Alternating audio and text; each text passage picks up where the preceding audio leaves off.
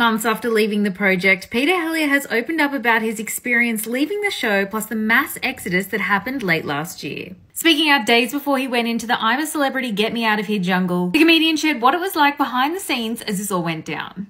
Lisa probably took us a little bit by surprise, he said, adding that he completely understood why the former Today Show host decided to leave following the backlash over her comments during the Brittany Higgins trial. He then went on to share that Carrie's departure was a little bit less surprising as they had talked about their futures behind the scenes. When Carrie told me, that was the thing that made me think, okay, this is probably a good time for me to go.